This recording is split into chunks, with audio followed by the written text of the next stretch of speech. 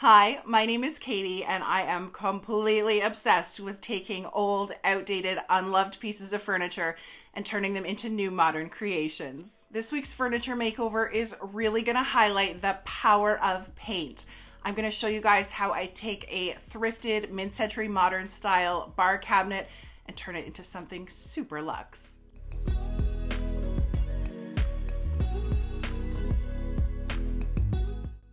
This is the cabinet that I'm talking about. I snatched it up from a local Habitat for Humanity restore on one of their 40% off days for $24. I had to take all of the legs off when I got it home because one of the brackets was broken, but that's going to be a super easy fix. It is classic MCM style. It's mostly particle board with a really cheesy laminate surface, but it's still in excellent condition and it's got great bones.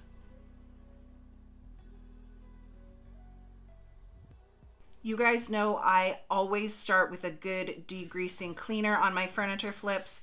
It's so important to start with a clean canvas so that you get the best finish possible. And you never really know what is on a piece that you found at the side of the road or picked up from the thrift store. While I was cleaning, I pulled out the glass shelf, also removed both of the drawers, and took off all the hardware.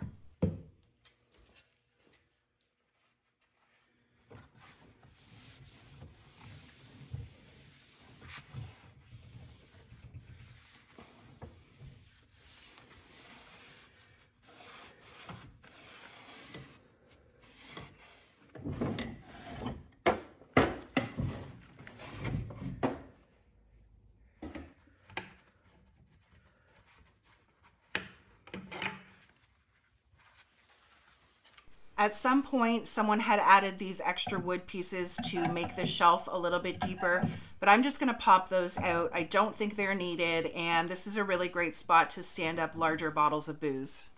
It is a bar after all.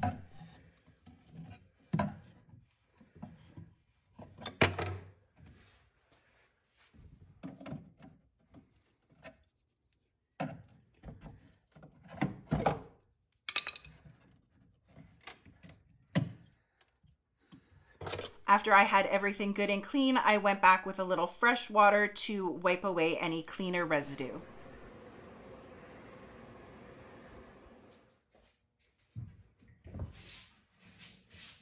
I flipped the cabinet down onto its back so that I could get to all the cobwebs and dust bunnies from underneath, and also take a look at that broken bracket.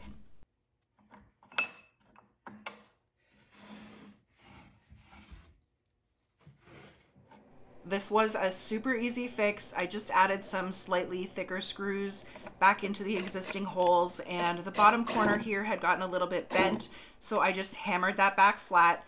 Then I was good to screw in all 4 legs and get it upright again.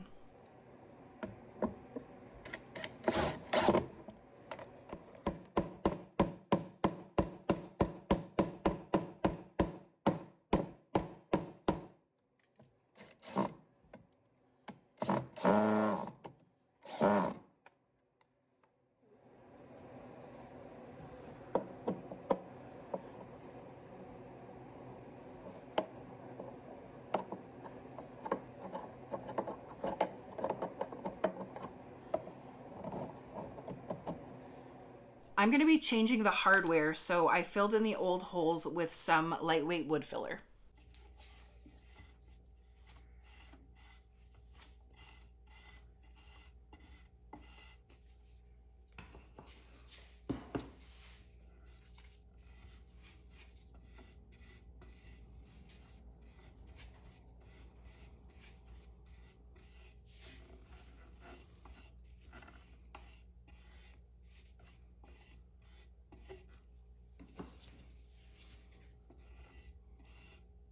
That took about an hour to dry all the way, and then I sanded it flush with some 220 grit sandpaper. I also went over the rest of the piece with that same 220 grit to scuff up the really slick glossy laminate.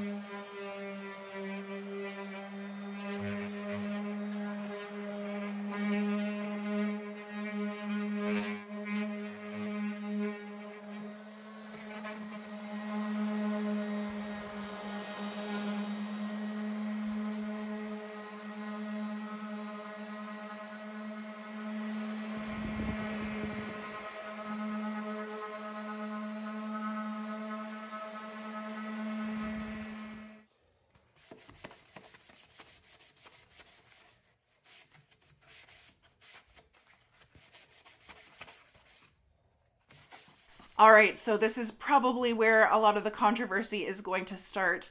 I cannot stand this cheesy etched detail on the glass doors. It doesn't have any texture to it at all, so I'm just going to prep the doors like I do with the rest of the piece and paint them. You can paint glass. You can totally 100% paint glass. I gave the glass panels the same scuff sanding with my 220 grit sandpaper, and then I went back and wiped away all of my sanding dust with a damp cloth.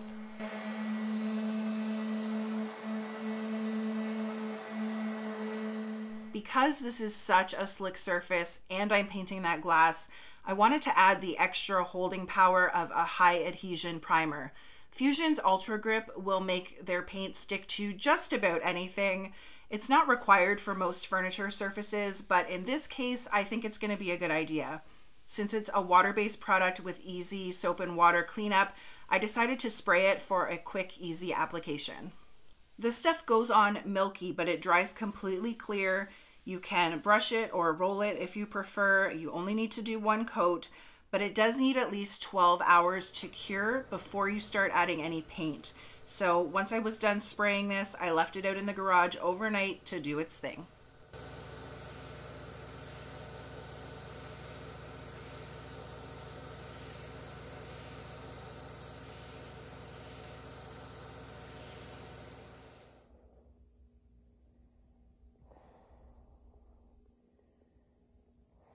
The next morning, I came back to my dried Ultra Grip. It was nice and smooth and ready for paint.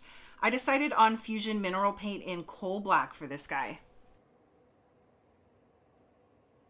So here's where we get to controversial piece number 2 and 3.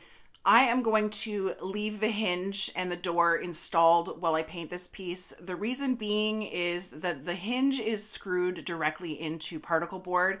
And if I go through and remove all of those screws to get the hinge off of the door, I'm never going to be able to reattach the door in those screw holes. It just won't work. The particle board won't grip well to the screws and the door will never be the same.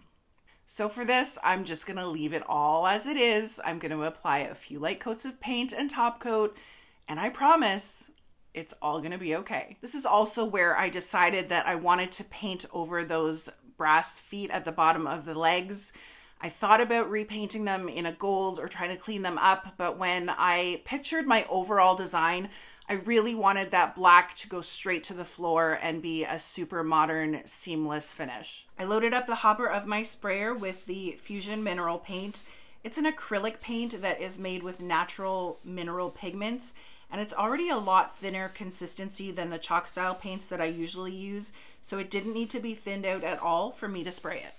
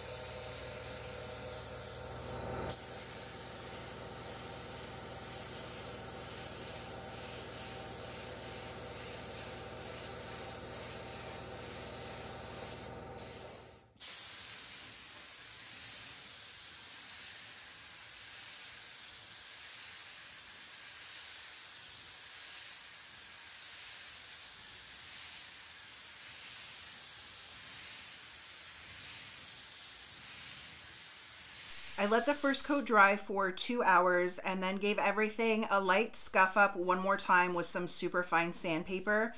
And then I used my compressed air to blow away any of that paint dust that I had created, and I was ready to apply my second coat. I've seen a lot of comments lately asking what I do with my sprayer between coats. if I clean it out between every coat of paint, and I don't. The paints that I use are water-based and are totally okay to hang out in the gun for a day or 2 or 3 sometimes. So I just hang it back up off to the side while I'm waiting for coats of paint to dry, and then when I'm ready for the next coat, my gun is already ready to go. Once my second coat of paint was dry, I decided to protect it with my favorite Varathane Diamond Wood Finish Polyurethane. Fusion does have a built-in top coat right in the paint and doesn't necessarily need an extra added poly, but since this is a bar and could have a lot of wear and tear, I thought I might as well give it a little bit extra just in case. When I'm top coating darker colors, I like to add a dollop of my paint color right into the top coat to tint it a little bit. It really helps reduce the haziness or streakiness that is quite common when you're top coating black or darker colors. I sprayed 2 coats of my poly, waiting 2 hours in between.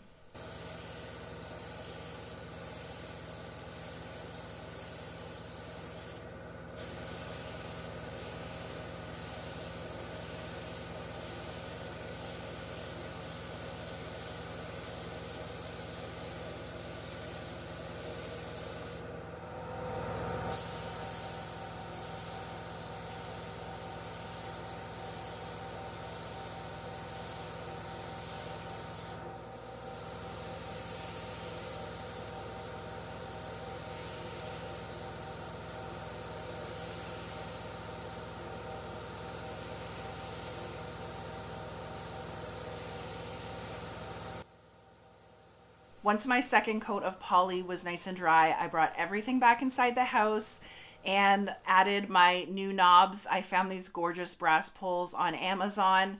Before I show you the finished product, let's take one more look at what I started with so you can really appreciate how far we've come.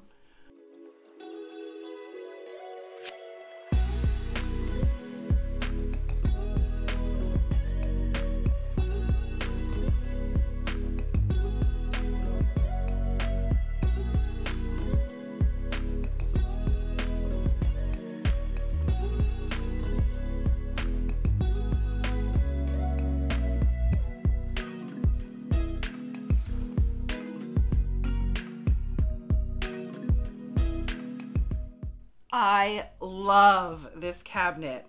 I think it came together so well. If you agree with me, remember to do all the things. Like, comment, share, subscribe, all the things. For those of you who are always interested in the financial side of things and the numbers involved in my furniture flips, I'm about $75 in with the cost of the cabinet, primer, paint, and my new hardware. But I've never actually sold a bar cabinet like this before, so I'm a little unsure on where to price it for my market. I think I'm gonna do a little bit of online research and probably reach out to a couple of my local furniture flipping peers and ask their opinions. But I'll keep you guys updated in the comments when I finally settle on a listing price. I think that's it for me this week. Anyways, thank you for watching, and I will catch you guys next time.